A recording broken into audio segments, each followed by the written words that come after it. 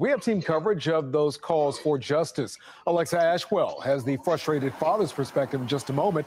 But we begin with Keith Daniels and the Baltimore County woman still looking for answers 4 months after she was attacked. Keith?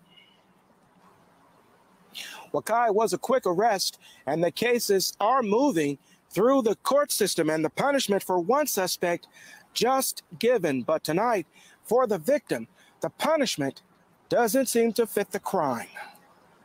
The juvenile himself did not seem to be remorseful at all. Tonight, Donna Talent knows the punishment given by the judge to one of the young suspects accused in her violent attack and carjacking. I don't think it's going to make an effect. Like, this is what I was telling you. This is a white woman. She's supposed to be, like, according to Black Twitter, according to any Black person you talk to, if you did that to a white woman, they'll lynch your ass. You're going to be hanging from a tree. Press 1. How many of y'all hear Black people talk like that? If it was a white woman, the cops would have been coming out of helicopters. They'd have been scaling the walls to help her out. But a Black woman is the most unprotected.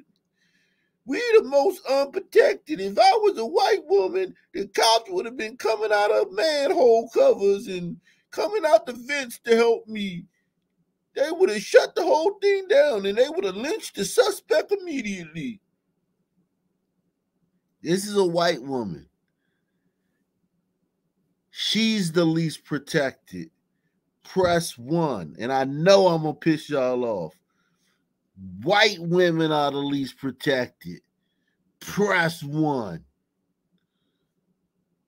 Doesn't seem to fit the crime. The juvenile himself did not seem to be remorseful at all. Tonight, Donna Talent knows the punishment given by the judge to one of the young suspects accused in her violent attack and carjacking. I don't think it's going to make an effect. I don't think it's going to have an effect on him. Surveillance pictures show that November. And just do the math. Do the math. Let me explain to you.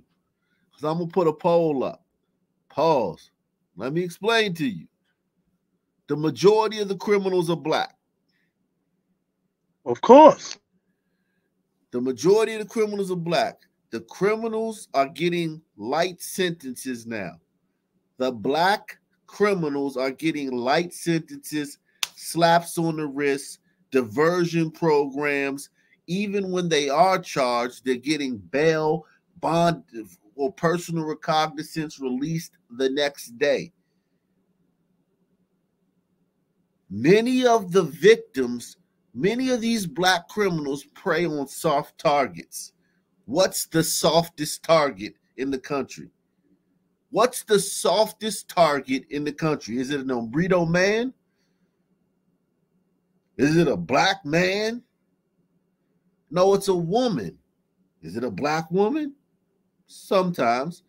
If you got a choice, if you're a fucking Black criminal and you see two women sitting at pumping gas at the gas station and you're looking to carjack somebody and one is fucking Boone Shika sitting there with fucking 8-inch fucking fingernails and shit and big hoop earrings and 50 tattoos pumping gas, and at the next pump there's Kirsten, a buck 20 pound, 120 pounds, never been in a fight in her fucking life,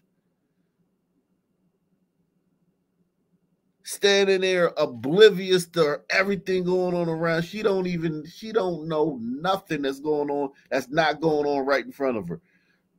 Terrible self-awareness, no fucking situational awareness. Who you gonna target? Boone Shika or Kirsten? Target, goals, it doesn't matter. You know what I'm saying? Like, white women are the most unprotected right now because most of the criminals are POCs and they looking for soft targets. And most of the criminals are POCs and most of the targets are soft targets. and they're the softest of all targets.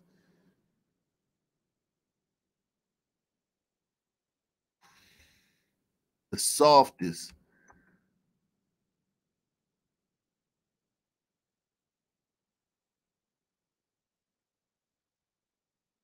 And listen, man, it's only gonna get worse. There's no sanctuary coming. No sanctuary coming. Unless y'all do it, because think about it. Women are the ones that did all this woke shit. They're the ones that they're gonna have to fix this, because their men can't fix it on their own. White men can't fix this on their own. They're gonna need the what do you call it? They're gonna need the damn, what's the word? Fuck. They're gonna need the go ahead or the from white women to do it. But Gladys needs to fix this though. Yeah, definitely. I think white men have the I think they're ready to fix it. I think white men are ready to fix it. I think white men are ready to fix it, man. But I think white women are still on some woke shit. I think white women are still on some woke shit. And the punishment for one suspect just given. But tonight, for the victim, the punishment doesn't seem to fit the crime. The juvenile himself did not seem to be remorseful at all. Tonight, Donna Talent knows the punishment given by the judge to one of the young suspects accused in her violent attack and carjacking. I don't think it's going to make an effect. I don't think it's going to have an effect on him. Surveillance pictures show the November night when two thieves beat the 72-year-old woman with a gun and stole a car from the backyard of her Baltimore County home. The suspects, 15 and 16 years old, caught by police the day after the attack. But it took weeks for her White woman gets brutally beaten up. Some young son. This is what precipitated most lynchings. We've already uncovered that here at Op Nation. Now, other channels talking about the glory days, man. We was kings and shit, and we was wearing top hats and suits all the time back in the day until welfare came. Here, we know that this is what precipitated. This was what happened before the majority of lynchings. The majority of lynchings happened because of this type of shit. Press 1. Hit the like button. Support the channel. We don't have any supporters here. We don't have supporters like those other channels here. We don't get big support like those other channels get here. That's crazy. Salute to Deluxe 247, aka Cal Ripken, aka the real MVP, coming through once again. This is what all those pictures of lynchings you see. This is how it started. Home. The suspects, 15 and 16 years old, caught by police the day after the attack. But it took weeks for her injuries to heal. Now the 15-year-old in juvenile court, sentenced last week after being found guilty of the unauthorized use of a handgun. The string of other charges, including carjacking, were thrown out. No one could actually prove the 15-year-old was the car thief. He had the keys. He was seen getting out of my car. His phone was in my car. But yet they couldn't prove he stole my car because he's a son. He gets the benefit of the doubt. So what? He had your keys and he was getting out of your car. So what? He has more privilege than you. The pendulum has swung. Yeah, this woke shit That's why I was telling them. You were around in 2019 and 2020 when I was telling these people this, right, Mark? This woke shit is going to get out of hand.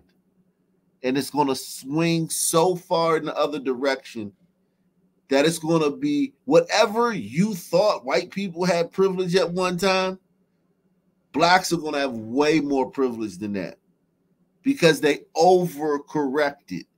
White people didn't have no privilege in 1980s when I was a kid. It wasn't white people chasing black people around. White people was terrified of black people in the 80s. White people were terrified to come in black neighborhoods. White people were polite. White people were nice. Looking at you hard. There was plenty of affirmative action in the 80s. Exactly. It was times where a lot of bladders, they used to be afraid. The only time they went to the hood, if they went to NJIT, Newark, Rutgers, and got the fuck out. Salute the midlife reset. He said the migrants are not being brought in to replace gliders. They're being brought in to replace sons. Facts. That's true. That's definitely true. LG says the seeds that grew strange fruit. Yeah, exactly. That's a great way to put it. Crimes like this and incidences like this are the seeds that grew strange fruit. I gotta use that, man. I definitely got to use that. His phone was in my car, but yet they couldn't prove. That's the car thief. He had the keys. He was seen getting out of my car. His phone was in my car, but yet they couldn't prove he stole my car because they couldn't prove he was at my house. There was no way to prove he was here. I couldn't identify him. As a result, his sentence for the unauthorized use of a handgun, 5 months probation, one of which will be with an ankle monitor, 50 hours. 50 hours of community service. I had community service before. Listen, man, I'm a son, man. I've been through all this stuff. A guy picked us up from someplace. It was either a subway station or whatever, either the probation office or some shit like that. We were supposed to go shovel snow. All of us, like 7, 8 of us in a van.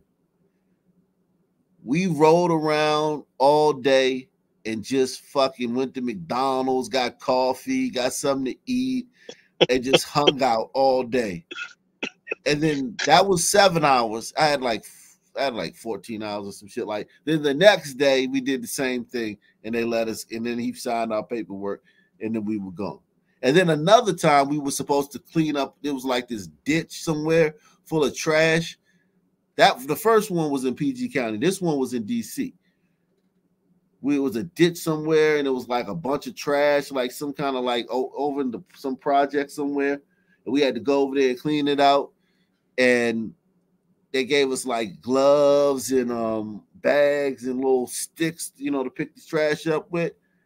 And we got over there. It took us like half the time to get over there. And then we was over there for like an hour. And we picked up some trash, yada, yada, yada. And then it was like, it was a bunch of us. And then like just bullshitting around and shit, talking and joking and shit. And then he signed our paperwork for as many hours as it was, even though we didn't work that many hours.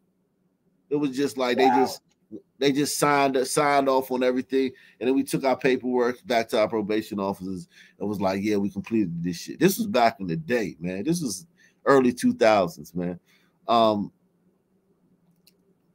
These guys ain't gonna do nothing, man. That's community service is nothing. It's not community service. It's just sitting in a rec center somewhere for the day or some shit, like allegedly helping out the kids or some shit. It's bullshit. Picking up trash. You know how those guys in prison, they pick up trash on the side of the road? That's different. They do that in the highways over here. That's not what you're going to be doing if you have community service. You're not going to be doing that shit. Those are prisoners. You're going to be doing like little bullshit shit. bullshit work, little side jobs and shit.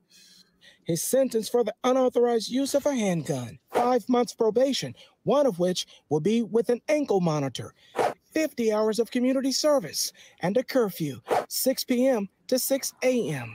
Talent calling his punishment a slap on the wrist. Because he took so much out of my life for 3 months. I had to go to therapy for dizziness, because anytime I would look up for any length of time, I'd look up and the next thing I'm dizzy. Meanwhile, she waits for the court to hear the case of the second suspect. They've got to come down harder on these kids.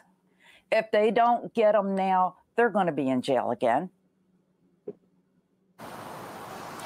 Well, or better yet, woke white woman, if they don't get him now, they're going to attack another white woman. See, she's still worried about their futures. You know what I'm saying? She's still worried about their futures. And that's the problem with women. That's the problem with women. That's why that's why women can't fix this problem. They can only unhandcuff their men to do it. Right now, white women have white men handcuffed. They have white men handcuffed. White women need to release the handcuffs from white men so they can deal with this shit. Press 1. Case of the second suspect. They've got to come down harder on these kids. If they don't get them now, they're going to be in jail again.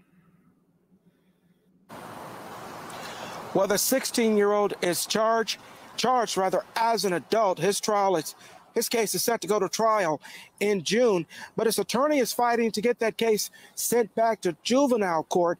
A hearing on that matter is set for May. We'll keep you posted. We're live tonight. Keith Daniel.